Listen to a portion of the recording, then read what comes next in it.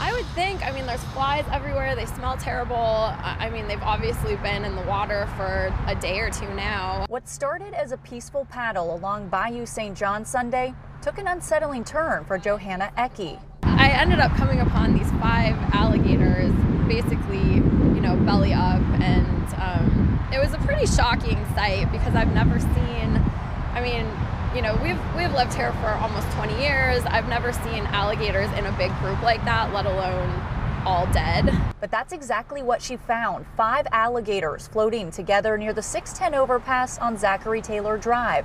We showed some pictures she took to Norby Chabert, a former state senator who chaired the Natural Resources Committee in Baton Rouge and has been in the alligator business all his life.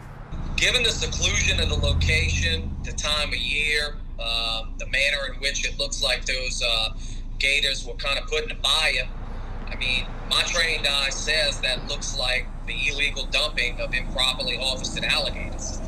Whatever the explanation, locals say it's a sad sight to see. It's pretty concerning, and I know that a lot of people around here who live on the bayou and in New Orleans care about all of these animals. So.